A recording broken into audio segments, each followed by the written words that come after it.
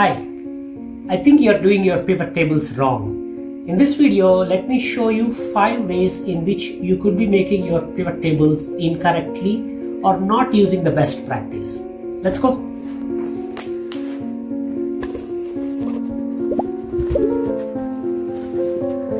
Here I have got some employee data for our awesome chocolates company. You can see that there are several columns and this data is all neatly arranged. You might think, what mistake can we make now that everything looks nice and clean?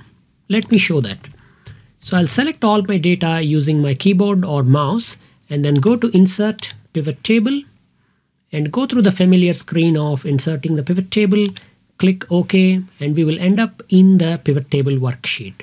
Let's build a very simple worksheet of how many people we have by department. So I'll add my department to the row area and my employee ID number to the values area. So we will get a count of employee numbers by department.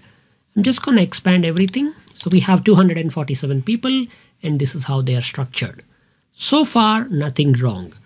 But because this is employee data, every month we hire some people and we let go of some people. So we change the data. For the sake of simplicity, I'm just going to introduce some employees. So I'll paste the data that I have already copied.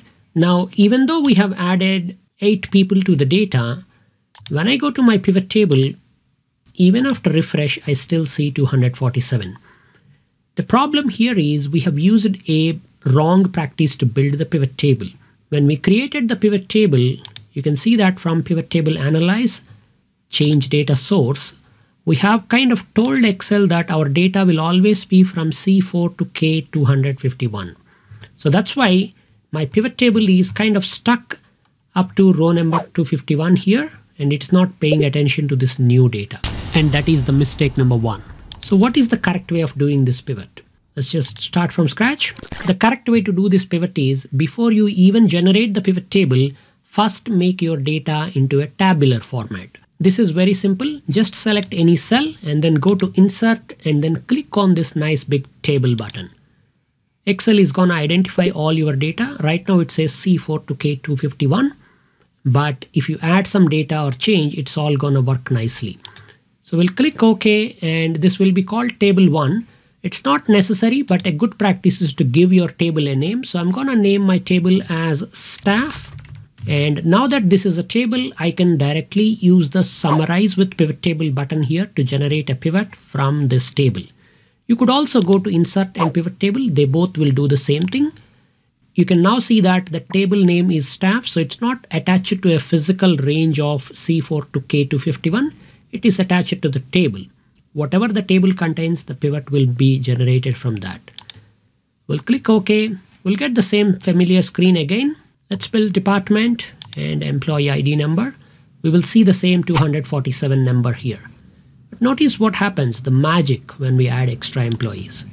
To add the employees, you just go all the way to the employee table and then very last row, select the next blank row and then paste your data. Automatically the data gets pasted and the table gets extended. So now our table is not at 251, it goes all the way up to 259. At this point, to see the updated employee count, you just right click, refresh.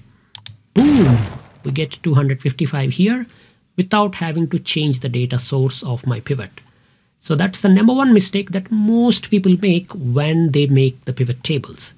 But we are not done here. I've got 4 more mistakes that you might be making. So let's take a quick look at them. The second mistake that I see people make with pivot tables is just using the default options.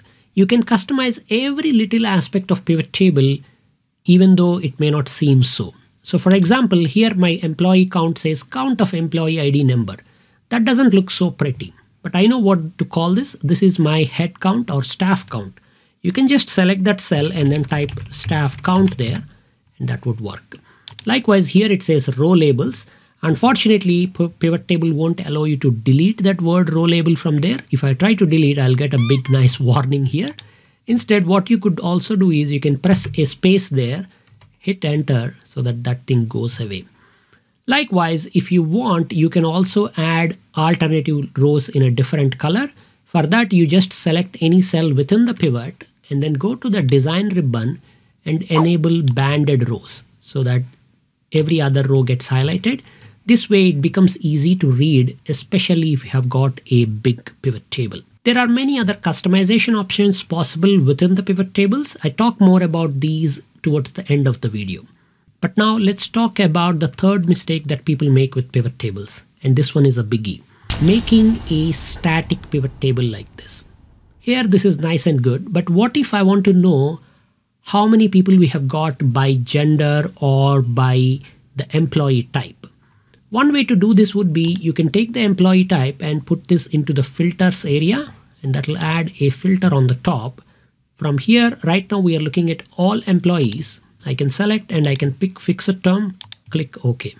So we can see that this is how many people we have at a fixed term staff level. But this requires multiple clicks.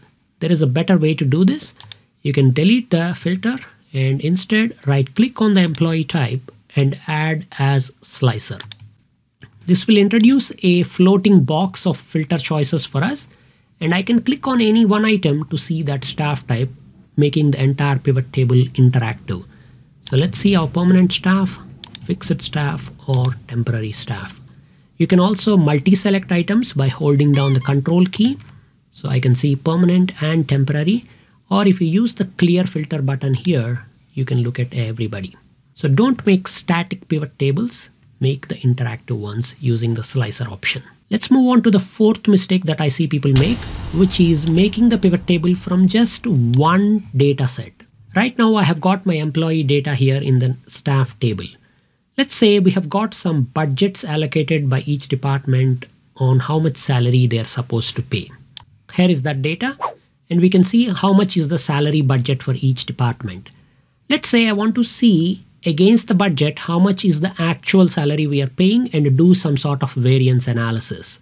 Now this sort of a thing we normally resolve to using formulas or something, but you can actually combine these two tables to make one pivot table and then look at the data.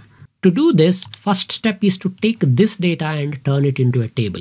You can select the data or select any one cell and press Ctrl T to insert the table. I'm gonna name this table as my departments. Now that we have got both tables, we can go to either one table, it doesn't matter which table it is, and then say summarize with pivot table.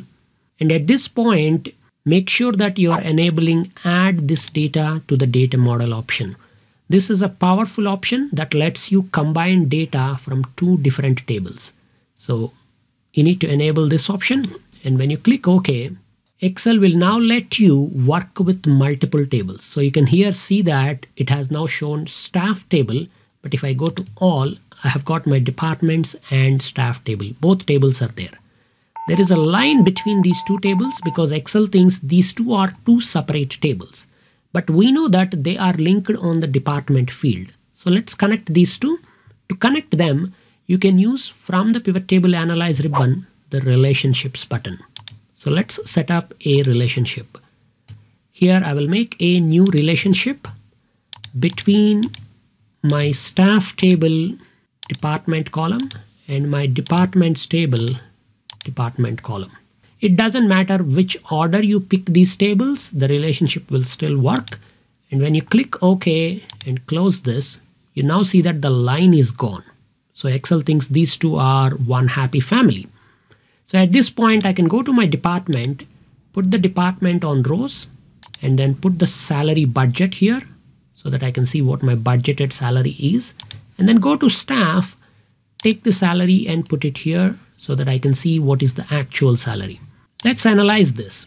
You can see that certain departments have more salary than the budget that is allocated to them, whereas some other departments might be underspending, like human resources here, 1.7 million and 1.61 million. Let's add some currency formatting to all of this so that we can make sense of this data. You can right click on the numbers and then just choose number format and apply the currency formatting. We'll need to do it for this column as well so that we can see what is my salary here as a budget and what is the actual value. This brings us nicely to the fifth mistake that you see people making all the time, and that is not using the advanced calculation power of pivot tables. Let's say I'm looking at these two and I want to know what the variance is and print the variance figure here so that we can do some variance analysis. With regular pivot tables, adding such a column becomes a little cumbersome. But now that we have set up the data model, we can use the beautiful Power Pivot feature right inside Excel. So you can right click on the staff table, add a measure, and this measure would be my salary variance. And here we have got two values already available. One is my sum of salary budget and another is sum of salary. So if you open square bracket, you will be able to access the measures that are already available. Sum of salary budget. So this is my first one, minus sum of salary. That is my variance definition, budget minus actual. And I can apply currency formatting on this and click OK. And you will see that this FX salary variance is now added to the pivot table field list. And I can put that there and I can see my variance.